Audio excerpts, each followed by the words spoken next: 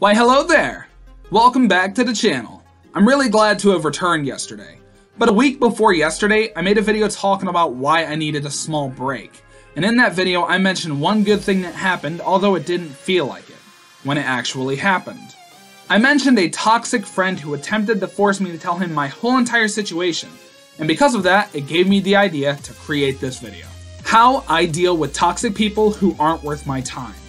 So the thing I never explained in that video was everything that was said, and I'm not going to mention everything because it's a fairly long chat that happened, and I'm sure not everyone wants to sit around and listen to all that, but he made it out to be like I was the toxic one, I was awful, and I don't take responsibility, and this and that, blah blah blah.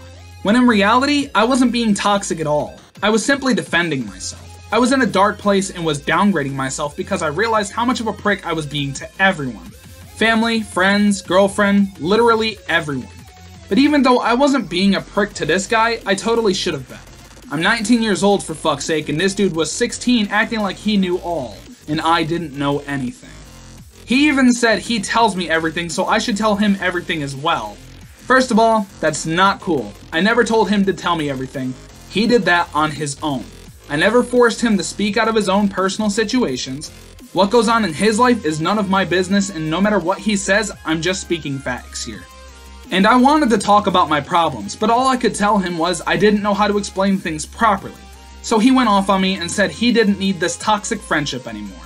He wasn't gonna deal with it, blah blah bullshit pretty much.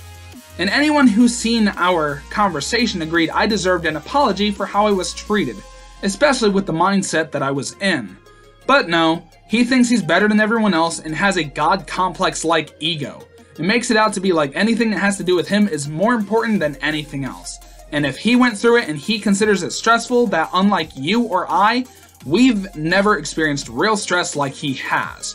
Which is the stupidest thing I've ever heard out of his mouth. And that's truly saying something with a lot of the garbage I've heard from him. And the really funny part, if you have any evidence you are in the right, he will try to force this idea on others that no matter what, he's right and anyone else is wrong.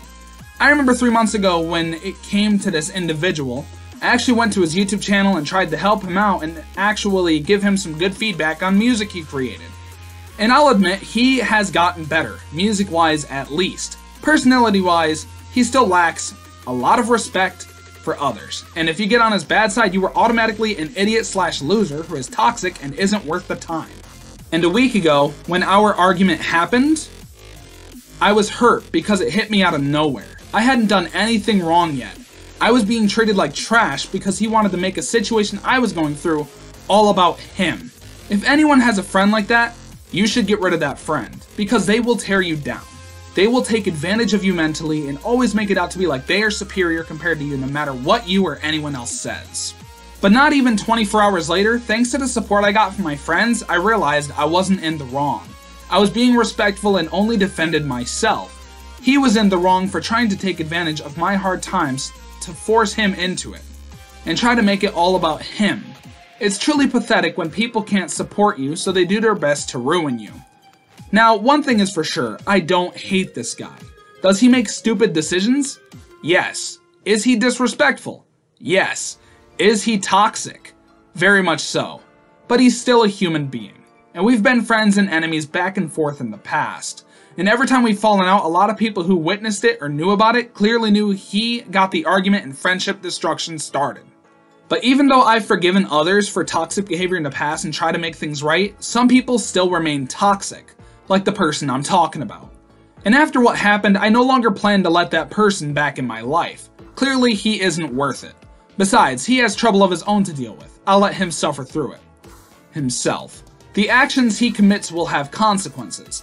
And this action he committed on tearing apart our friendship finally put the nail in the coffin and burnt the bridge that's been getting weaker and weaker for over 3 to 4 years.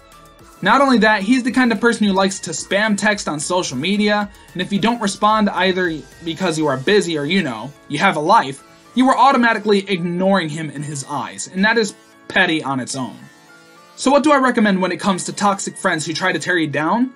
Let go of them. They are only going to hurt you worse and worse. And you'll either get stronger or weaker. Now, if you are stronger, clearly this video has no effect on you.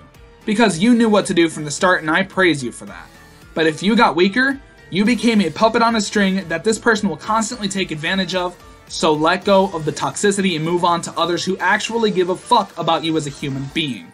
Now, if they change and you feel like they've actually changed, feel free to give them a chance. I feel like everyone deserves an opportunity to prove themselves right and a chance to showcase they've adapted into a better person. But if they haven't, just let go and move on. You need to do what's best for you, and not let anyone hurt nor control you. And that is just how it is. Anyway, thanks for watching. I hope you all enjoyed today's video. Make sure to like, comment, and subscribe. And I will see you all in the next video.